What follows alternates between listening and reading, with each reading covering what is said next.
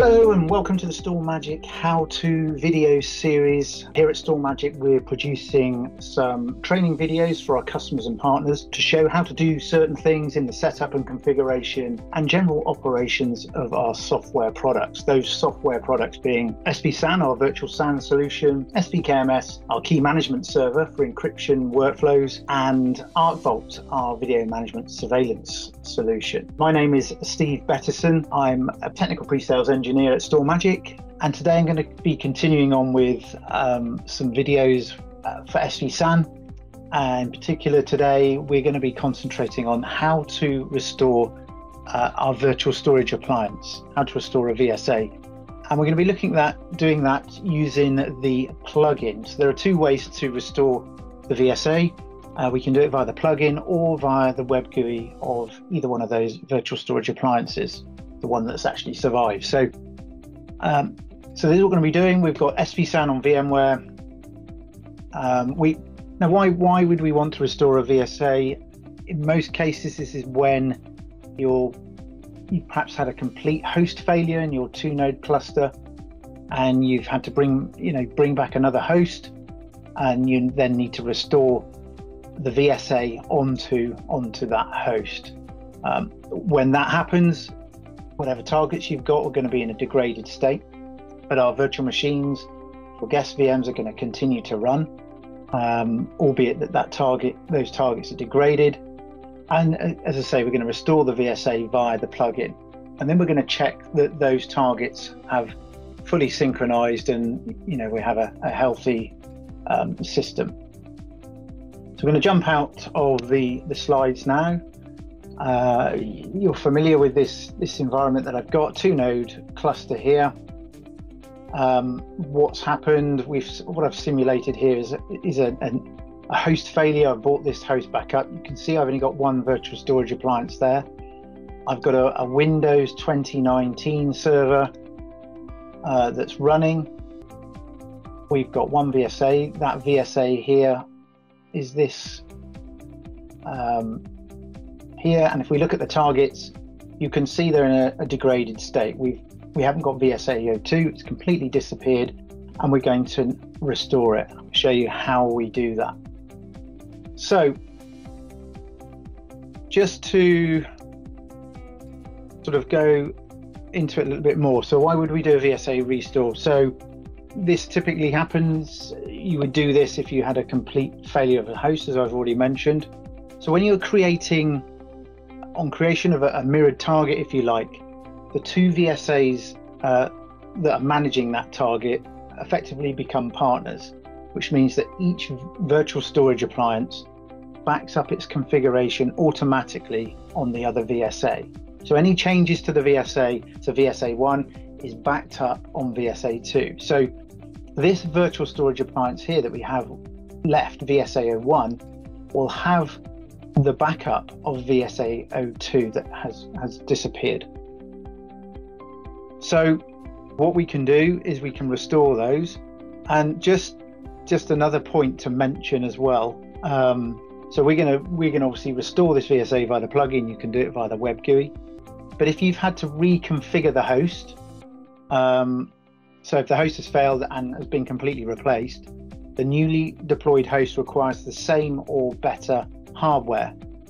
Reconfiguring the new host with matching network is preferred, but if different network port groups exist, the existing network can be remapped on recovery as well.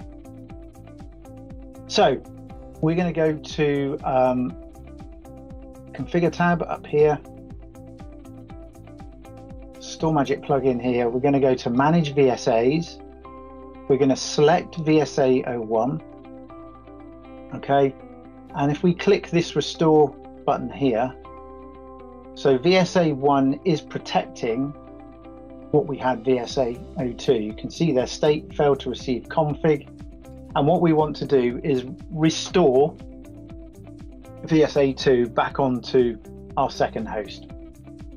So I'm going to click the restore button here, and this takes us through a wizard-based process. So this is my vCenter, and I need to pass the credentials for that vCenter. So I'm going to put in administrator.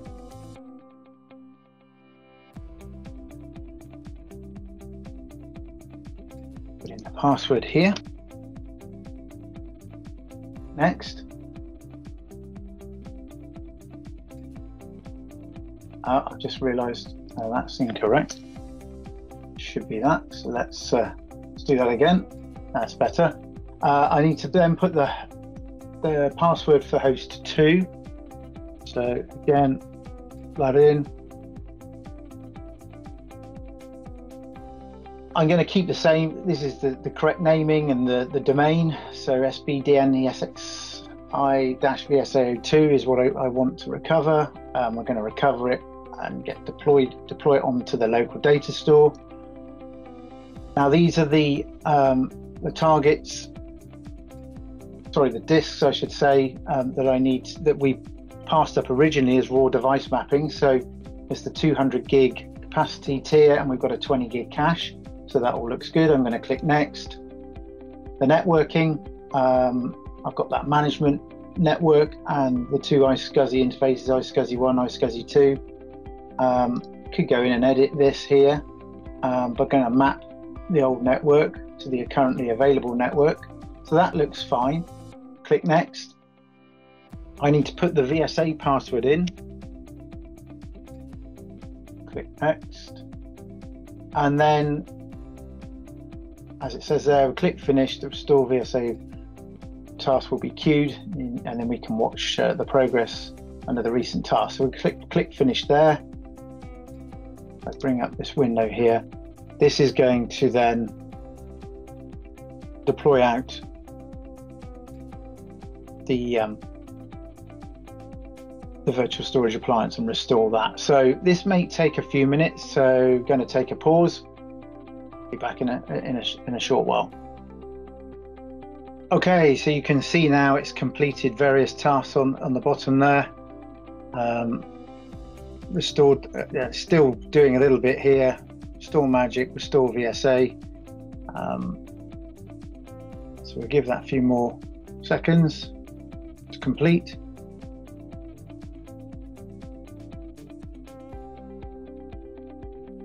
And you can see that the virtual storage appliance is now powering on.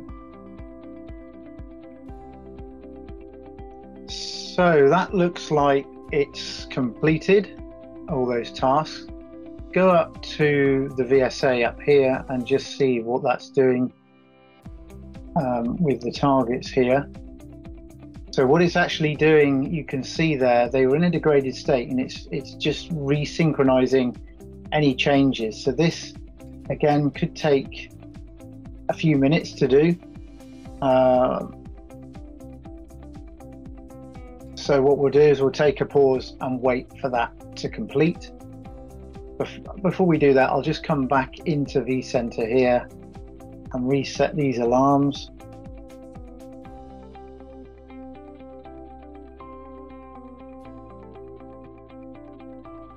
We'll go back up to the virtual storage appliance, and we'll take a pause until these targets have been resynchronized. But also you can see here our Windows 2019 server has been up and running. It's continued to run. Been up for 2 days. That was on a degraded target, so it's continued to run. We just need to wait for these targets to synchronize, to resynchronize. So we'll just wait for that to happen, and we'll take a short pause now. Okay, as you can see there, we've got all of our targets synchronized. I just want to highlight this important one here, data 1. I didn't perhaps mention it at the start. So data 1 is this target that our Windows 2019 server is sat on. It's actually on host 1 there, and there it is. We showed it. There it is, currently on. I log into it.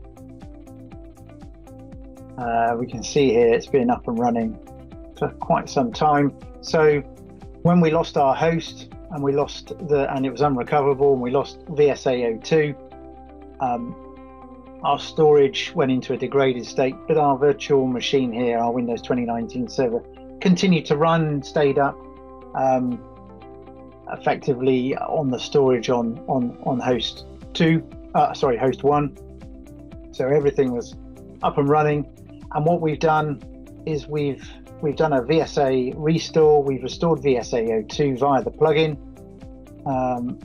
by going to managing VSAs, and we selected VSA 01, and we then did the restore and selected